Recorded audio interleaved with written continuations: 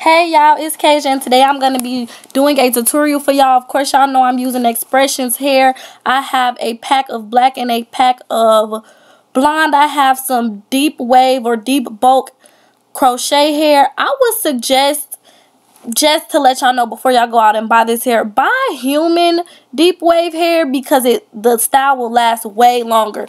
Please try not to buy synthetic hair because it does tangle up. But anyway, what I'm doing is taking my braiding hair and splitting it up into 3 sections. So it's hard to explain how I folded it, but basically I folded it into 3 even sections and then I cut it, if that makes sense. So now I cut off one section, now I'm cutting the second section in half, and they're all even. So that way my braids weren't way too long, because the curly part is pretty long, and if I would have did them long, if I would have did the braiding hair long, the curly part would have been way past my butt. So that's why I did it in 3 sections. You can do yours in 2 sections or half and half if you want to, but out of each little bulk I got 10 braids, and the curly crochet hair automatically breaks itself up into little even or semi-even pieces. So that's how I did that. In order to get my braid, of course, I split it into 3 sections and used one section and wrapped it around and put that section together, so on top,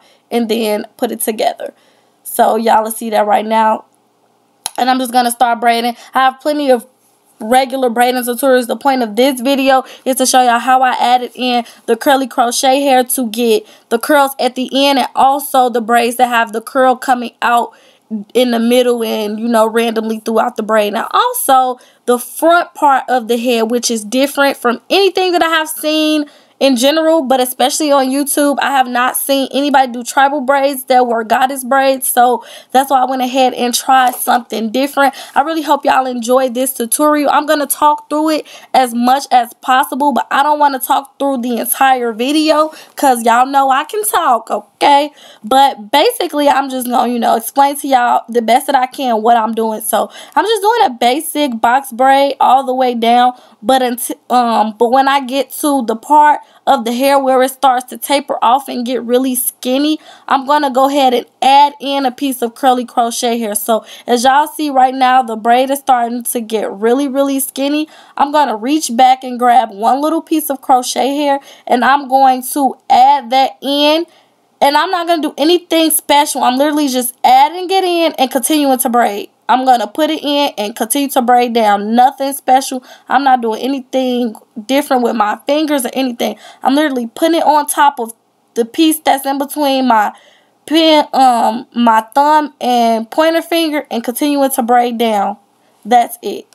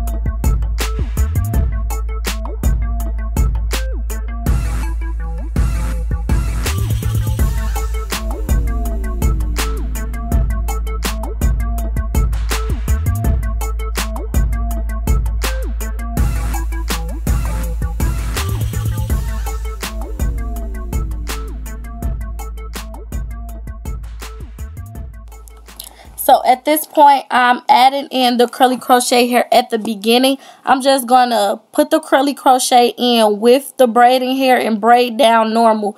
Then as I braid down, I'm going to separate the hair and hold it in my mouth, or y'all can hold it with a clip, but it was just easier for me to do it this way, and just hold it outside of the braid and continue to braid down. And then once I get to the end, I'm going to go ahead and add in another piece of curly crochet hair. But when I separated half the pack of the curly crochet hair in the beginning, and I ended up leaving, I separated some that were the full length, and then I cut the other part in half.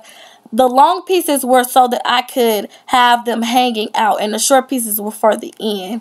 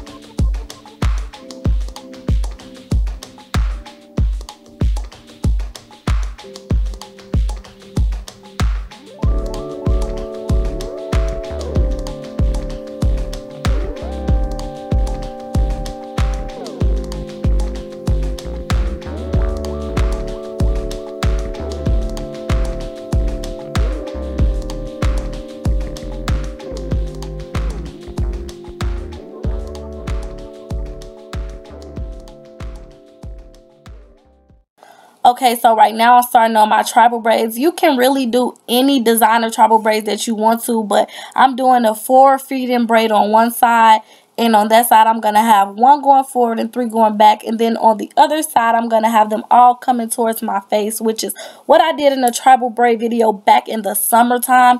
I'm doing a bohemian braid for this one going forward, which I think I did bohemian braids for all of them going forward. The bohemian braid is the braid that has the curl coming out at random spots throughout the braid. The goddess braid is the one that has the curl coming out only at the end. So now I'm going to start with my backwards braids. I didn't really want to do my braids really small. Y'all, it took me a very long time to do this hairstyle on myself. It took me about 6 to 7 hours. So yeah, I was not about to do super small braids in the front. But you know, if y'all want y'all braids to be a little closer together, y'all can definitely go ahead and do so. But I'm pretty much just doing the same thing that I did in the back. Only difference is I'm doing feed-in braids to the scalp, and then the ends are the same as the ones in the back.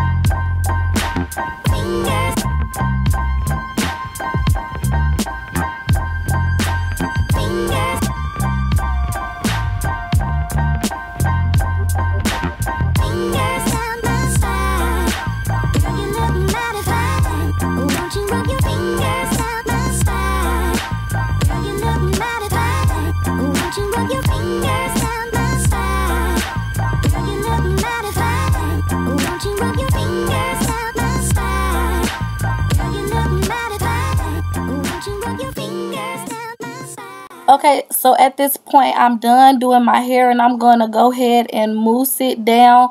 I pretty much mousse my hair every day because of the curly crochet hair, but if you do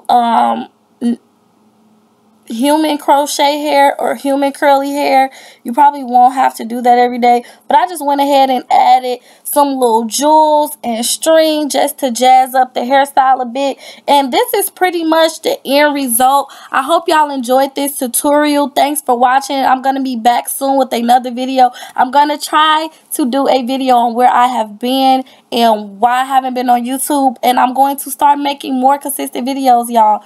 College is kicking my butt, but you know what? I'm back and I'm better, and I hope y'all enjoyed this tutorial, and send me pictures if y'all do decide to try it. Thanks for watching. Bye.